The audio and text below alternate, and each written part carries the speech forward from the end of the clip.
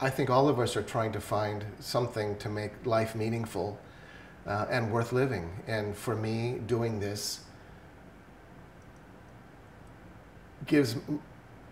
makes my life meaningful and is important.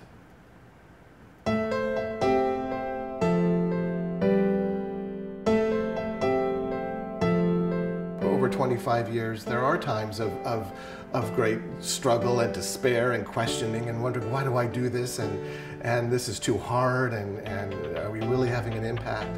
And what keeps me going is the firm belief that what we do matters, that I have to do this. It's important that we connect as human beings. It's important that these stories are told and that these artists are supported.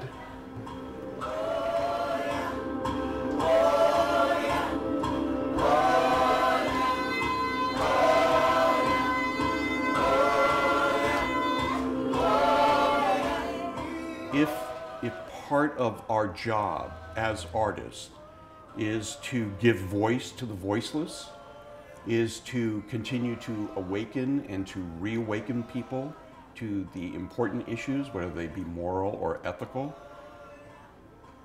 then this is the home that I want to be in, to be able to do that, because these are the people who believe in the same things that I believe in. I love you. I love your eyes, your lips, your smell. Yes. Tonight, I finally speak. You listen. I whisper. We both wanted a theater of our own, that we could present our own work and the work of people we love and the work that we fall in love with.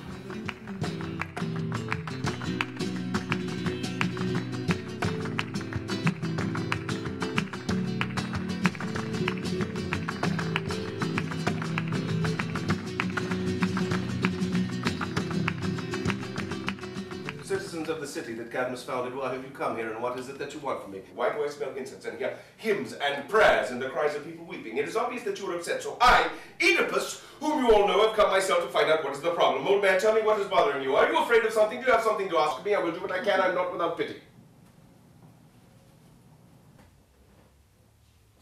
I am not a man without pity. Your concern for the sanctity of the printed word makes me suspect the worst. Which is? That you have literary ambitions? You don't get theatre like this in this town unless you have people who are absolutely dedicated and who are prepared to work that hard to make it happen. People have stopped breathing! My revenge! My triumph! The Fountain is a gift to LA and to the actors who live and work within LA.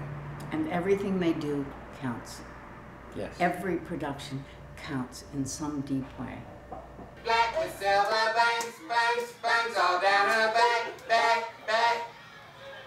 I was 7 when I first laid eyes on Gene.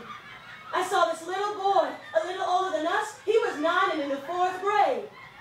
He looked like he was wearing a suit. It wasn't a suit. There was the formality of a suit. I went over to him. Why you let him sing the grade school? All of us is playing and stuff. You don't never play with nobody. I see you by yourself all the time. You want to play with us? I know you're in the 4th grade, but you could be with us. It was a button-down shirt. I think that the Fountain Theater has amazing taste. There's shows that entertain. There's shows that make us think, you know, and not every show is doing all of those things, but each show is really contributing to an important part of what it means to be part of a community and to contribute to the thriving and the healing and the wholeness of a community. When we sit down at the end of every year and talk about what are we going to do next season, our process is always centered around communities. What community needs to be served? What is an issue that a specific cultural group is wrestling with right now that needs to be addressed? I didn't know that this was going to happen. Me neither. If I knew that this was a possibility, I would have stopped at a CVS to buy a condom. Although, I'm not sure what kind to buy. It's like laundry detergent. There's so many options. That's what I strive to do here at the Fountain, is that you come here to be part of a conversation of something that is alive and important and needs to be addressed right now. This play especially gave you so much to think about. I was feeling uncomfortable because I was feeling uncomfortable for the people sitting next to me. It's sort of raw. And I think that's good. She has a lovely, peaceable son who teaches elementary school in South Central. But he's also a broad-shouldered, bald-headed, big-bearded black guy. And when somebody gets shot, as they frequently do, it weighs heavily on her. And I can see it in her expression. She's carrying it around, worrying about what might be happening to her son. Another emotion is a sense of relief that someone is telling the story, because of course I do know that others share my experience, but being reminded of it somehow makes my burden lighter.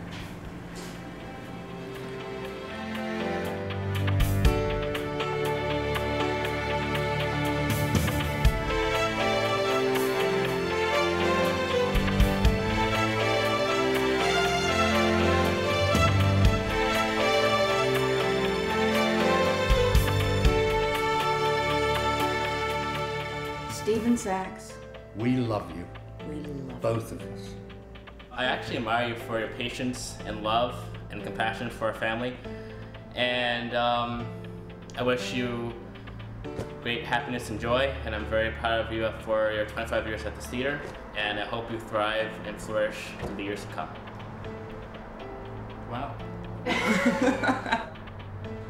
It's been very interesting to see this, to see him work like that, where when he writes a play, for example, he's so deep in his own mind that you kind of, you're sitting down like we're eating dinner, and we all look at Dad, and he's just so intently focused on what he's writing that he's completely like gone. He's in another world right now, and it's amazing to see. Stephen has always been impressive in his creation, and working with the actors and making it a good experience for everybody around. He's an actor's director, an actor's actor. The fact is, he's a brilliant person, and he's also has the ability to listen. He's very compassionate. He's very understanding and tolerant, and he just, works beautifully with people. This theater is his life's work.